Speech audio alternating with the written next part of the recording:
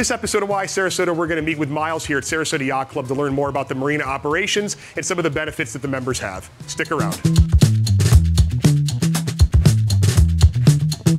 So we're out here on the dock here at Sarasota Yacht Club. Wanted to take a moment to introduce Miles, head of marina operations here. Yeah, Miles Wheeler, waterfront director, Sarasota Yacht Club. This is my domain. I take care of, we've got 110 billable slips at the yacht club, a sailing center with, I think we had 40 kids come through our sailing school last year.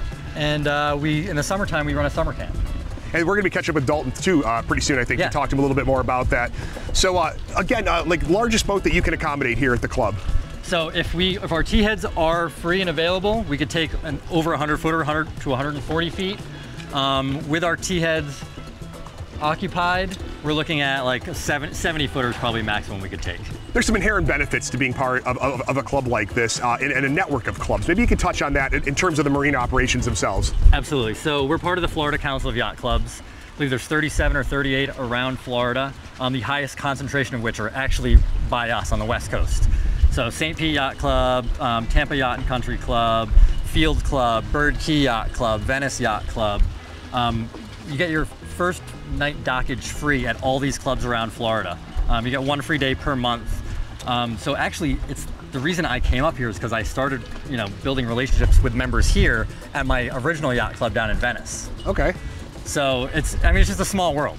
For folks that have considered the club previously, maybe they aren't members yet, anything new coming to the marina specifically in the near future that they should be aware of? So we are currently working on a major rebuild of our entire marina. And we're several years into the project already and waiting for permitting. But once everything goes through, we're planning on having 4 fully floating docks, best of the best, concrete Bellingham floating docks. Just makes for ease of use for all our boaters. Floating docks are they're the way of the future. Absolutely. So for someone who's maybe interested in what you do, how does somebody get into this? Well, actually, I grew up in a commercial fishing family up north in Rhode Island.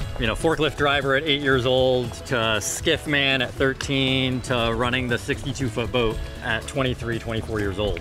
And I moved to Florida about 12 years ago, and I really didn't know what I was going to do down here. There's not a lot of commercial fishing down here. Okay. I applied at Venice Yacht Club for their dockmaster position. Really enjoyed the position. They're it's a much smaller club, but very structured. Okay. It was really good for me to learn marina operations there. Then, I think I touched on this earlier, when their dockmaster left here, I started being contacted, by our members here, because you build these relationships over years. Right, and that's another reason why people join the clubs, is because the familiar faces, the feeling of family. The trust. The trust, yeah. That's right. So we were already building that trust years before I even started here. I see.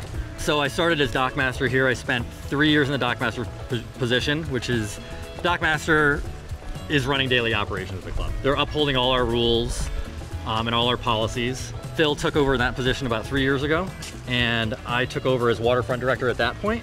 So now I oversee Phil and marina operations, as well as our sailing school with Dalton and Brett.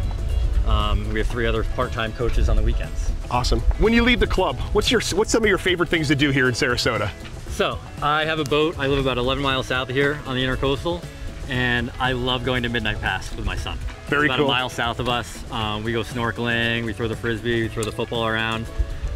It's just the best. That's awesome. Thanks, man. Appreciate it so much. Appreciate you. I want to thank Miles for his time today, showing us around the marina. In the next episode, we're going to meet with Dalton to learn about the exciting camps and learning opportunities available at the club. See you next time.